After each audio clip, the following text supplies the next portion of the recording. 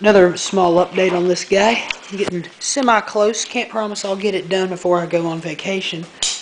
But I might. As you can see, it's not mounted whatsoever. But I did build 2 jack shafts. And that is the front sprocket off of a, I think it's a 16-inch kid's bike. Same with this one. And then the rear sprocket from the rear hub. And I just took apart the hub, which is not hard to do. The hardest part is getting this little clip off. It's this clip, and then it releases everything. But that's all the internals and whatnot. But I just got the rear sprocket, and then I needed something to use as a bearing set, and so I got the front wheel. I have probably 24 or so bicycle wheels, and I don't see it what I'm looking for, but it's little 16-inch kids bike wheels. You know, they're a little on the small side, but you can still use them for a project. And basically what I did is it was front wheels, and they were all bent, the rims, but the hub was fine. I just cut the spokes. See it now.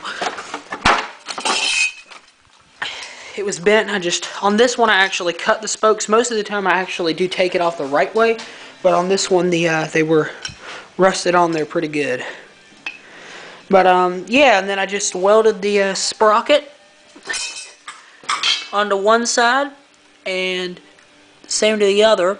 It actually was very easy except for this black sprocket, which is on there a little wiggly. They're not perfectly straight because there was nowhere for it to sit really.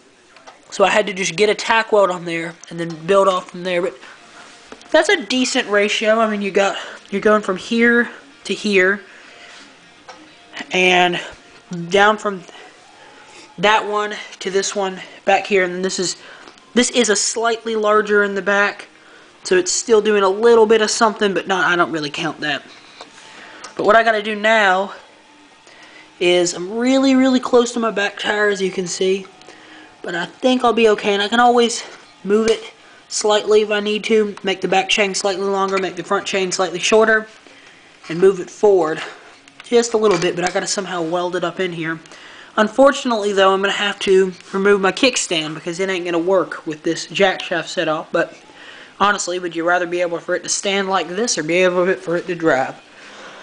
So that'll do it for today. Just thought I'd give you an update.